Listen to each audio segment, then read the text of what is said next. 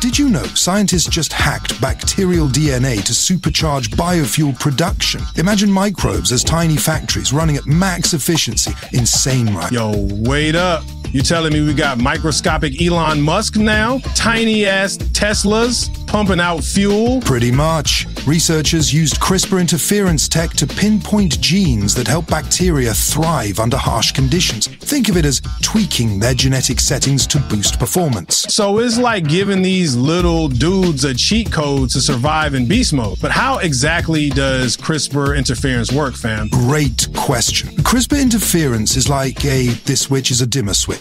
It downregulates specific genes to see how bacteria react, mapping out precisely which genes make them tougher and more productive. Damn, that's legit. So how does this crank up biofuel production specifically? By identifying genes that improve microbial growth and resilience, we can engineer bacteria to efficiently convert organic material into biofuels, boosting yield and slashing production costs. Yo, that's a game changer. Could this really help us step away from fossil fuels for real? Absolutely. Scaling this tech could seriously accelerate renewable energy adoption. Follow if you want to dive deeper, and as always, thanks for watching.